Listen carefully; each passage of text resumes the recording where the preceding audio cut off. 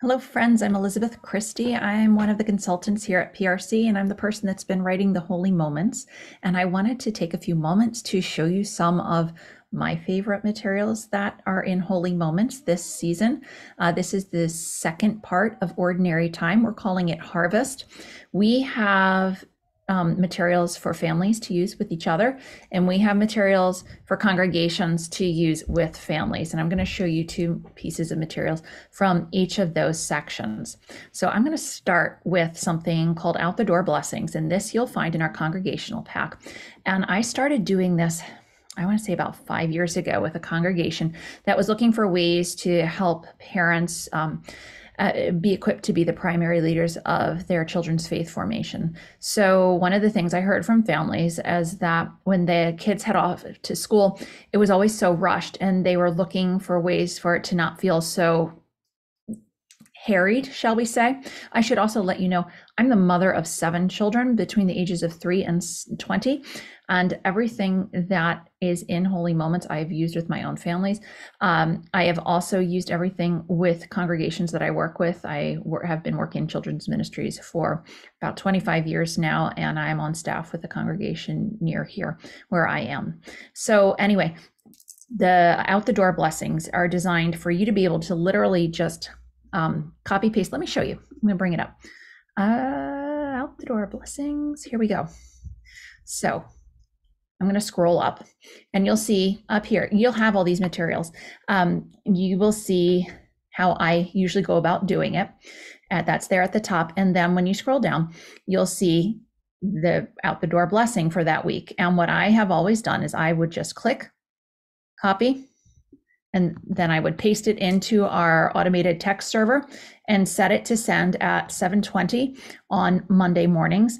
7:15 is also good, but 7:20 I find sort of there's something special about that time. Most things fall on 15s, 30s, 45s. That 20 kind of gets people's attention. And sometimes you have kids that have already headed out to buses at that point, but the kids that are headed out to buses at that point also have cell phones. So one of the neat things that I was hearing from families was that they would take that text, and then because they weren't together to bless their child as they headed out the door, they would send it and bless them that way. And the kids would send it back with a blessing for their families.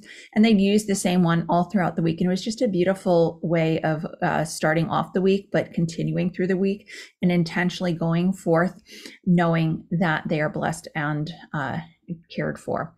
I had families tell me that they had friends that loved this so much that they were forwarding it to them. So there's a ripple effect. You start this in your congregation and you're going to find it branch out to other places. It's really, really neat.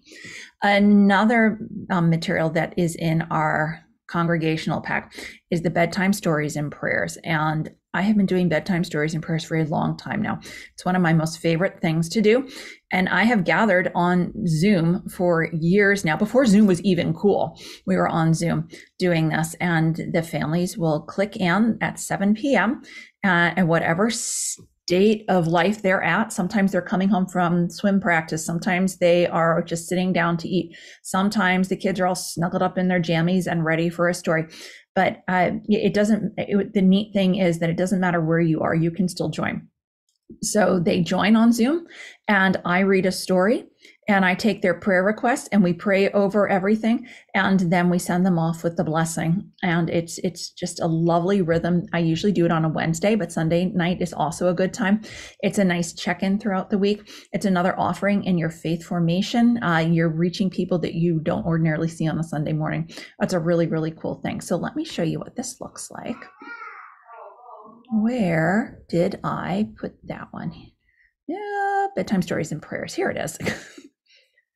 All right. So when you receive this file, you'll see that there's information on how to get it started, how to launch it, how to gather, and then you'll go and you will see as you go down that I have a few tips, but this is where people are like, this is what I want.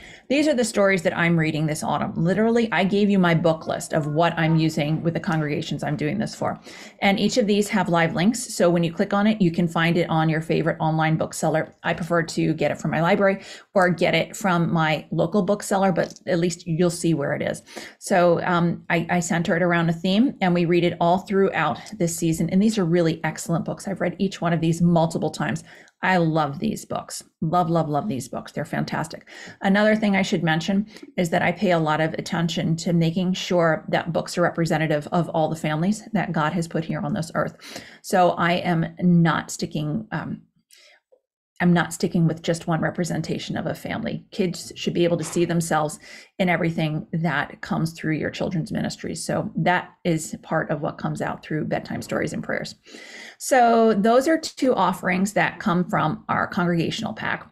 And then in the family pack, among a bunch of other offerings, we have Visio Divina and we have bedtime blessings, and I'm going to show you each of them. So our Visio Divina is really cool. It is a reading of scripture, and it's some wondering questions and a prayer. And then there's a picture that I put with each of them. And families are encouraged to find a picture that from their camera rolls that they think coordinate with it. And it sounds weird to hear it described. Let me show you this. So we have RCL version and we have narrative lectionary version. So here we go. This is last Sunday's, actually, August 27th, the reading about the midwives in Egypt. So you see this picture here on the right. That's the picture that I chose, but I encourage families to look for their own. You'll see the last wondering, I wonder what photo you would choose to connect with this passage. You'll see that it tells you the date and it gives you the scripture. This is a live link. It will go right to it when you send out the PDF form. I highly encourage you to send out the PDF form because families can easily bring these up on their phones when they're standing in the grocery line, when they're waiting in the carpool line, when they are they have a few minutes before dinner is ready. They can pull this up, click the link, read the scripture, look at the wondering questions together and find a picture, and then pray together. It's something that fits into those cracks in the day where things are kind of at odds and ends. This fits right in. My kids love it. And here, I'm going to scroll down just so you can see the pictures. We've got the burning bush. That lamb cracks me up. I love it. The fog, God is the fog, and other people complaining. So this is all what you'll be reading through the Revised Common Lectionary this month. Let me show you the narrative lectionary, and then I'm going to tell you the fun little twist on this narrative lectionary. So you'll see same features. You can click on the link. It'll take you to the scripture. You've got the wondering questions. You've got the prayer, and people are encouraged to find their own picture to go along with it. Hence the Visio that goes with the Divina on this. And I'll just scroll down so you can see all of these. Again, you would choose your own pictures as with the families. It's really neat. So a neat twist on this is you've purchased this as part of the family pack, but it can also be used as the spine for faith formation. You can take these and you can base a whole session of your faith formation for all ages on these. The scripture is right there. It's what you'll be reading in worship. So there's that carryover, and there are lots of different ways that you can riff on this. So you can absolutely use this as a spine for your faith formation. And the last thing that I want to show you is our bedtime blessings. And this is a huge favorite of my own little kids. My littlest ones are 10 years, 8 years, and 3 years old, and they have them taped next to their beds. In fact, my 3-year-old just ran through here with his and stuck it on the wall behind me. I don't know why. I guess he wants me to remember that he's got it. But these are separate bedtime blessings that parents can pray over the children, and kids can pray over their parents. And there are 5 options this time. So God is near, you are dear, sleep in peace, blessed one. They're meant to be short, they're meant to be easy to remember, and they're meant to be easy to repeat so that they can be whipped out. We're working on muscle memory here for when you're too tired to come up with your own blessing. You want something that just comes right out of your mouth, ready to pray over your children. The pictures are soft. Very easy to print this out. It does not take a lot of ink. Post it right next to the bed. And it's a graphic that parents can keep on their phones too, so they could pull it up and have a blessing for them. So there they are. If you have any questions on any of these materials, please feel free to email me. My email address is Elizabeth, ELIZABETH @ prcli.org, and I'll get back to you as soon as I can. Bye.